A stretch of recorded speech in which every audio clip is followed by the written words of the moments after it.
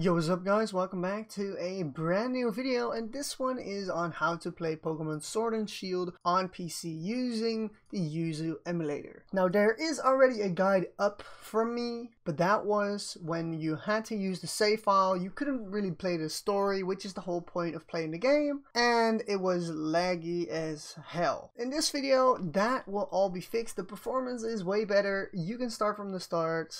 And yeah, let's get right into it. Subscribe and like this video if it works. It's really appreciated. It helps getting this video to other people. Okay, so the links you'll be downloading are down in the description, which will be the emulator itself, the game, which is in 3 parts. After you get those 3 parts, you extract part 1 of the game and it will show an XCI file, and that is the game. Now you won't need the save file anymore. You will need prod keys. I'll put an alternative link if one of these doesn't work. You will not need the title keys anymore, and I hopefully have some shader cache for you as well in the description. Just download all the files and watch the whole video, please, because so many people ask me questions which I actually already answered in the video. Now after you've downloaded all of that, the first thing we're gonna do is open up the Yuzu early access version 420.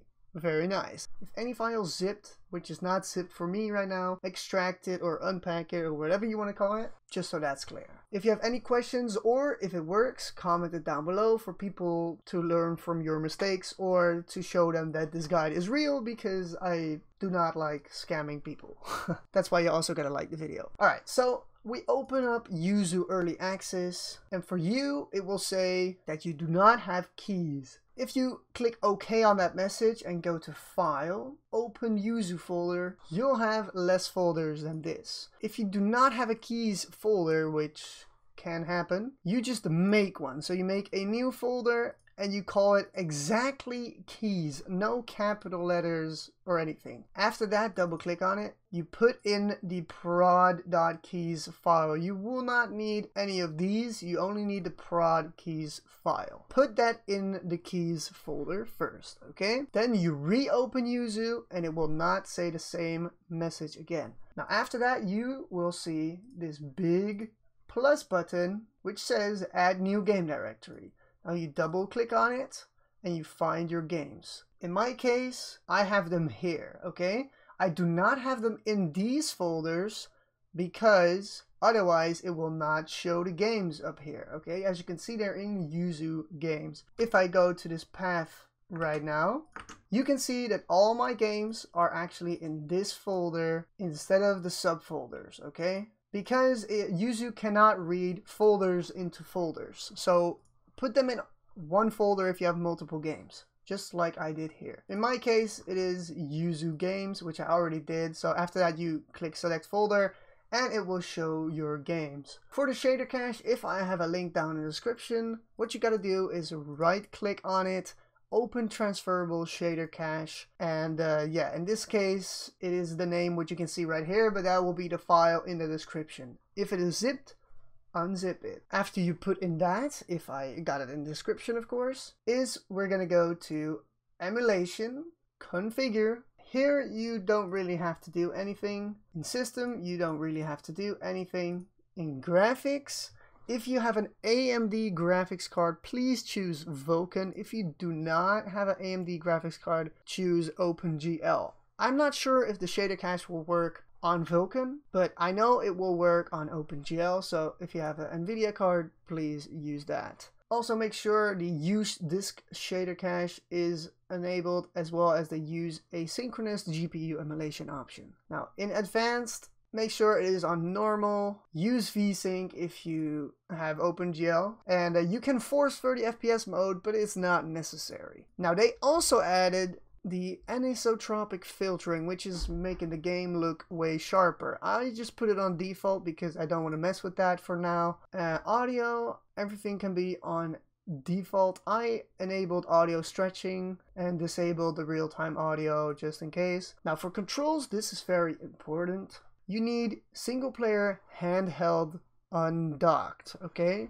press configure. Here is where you can set up your keyboard or controller. Click on a button, it will show blue, it will say press key, and then you click the button on your controller or keyboard that you want to use. Make sure if you're using a controller that the L and R button are 5+ and 2+, and not 2- and 5- because they won't work.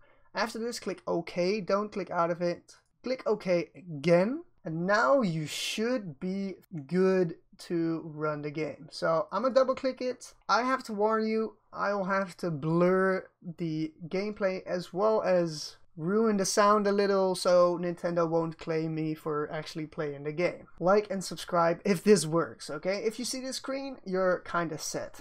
If you have any problems, comment it down below. If I can't help you or the links are broken for you, join my Discord server. It's also down below. Choose your character and you can type your name in here. After that, I'm gonna press yes. I'll skip through the intro, alright? Alright, so the intro is done. And now is the moment of truth.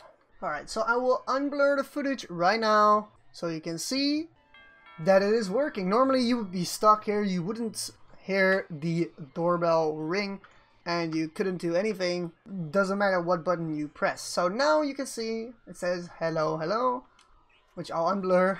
Then yeah, hop or whatever comes in and you can just play the game. I might live stream the game on the emulator soon, so turn on notifications so you will get that as well. But as you can see, we can run around, and for me it is smooth. If you turn around like this, you can make a spin and do that apparently. But yeah, everything works. You can interact with, well, Pokemon. Like all the cutscenes don't crash anymore, as you can see. So yeah, if this also works for you, leave a like, subscribe, share this video with your friends. That's it for me. I'm not gonna play too long. And yeah, for now, I'm out guys. Enjoy this game. Peace.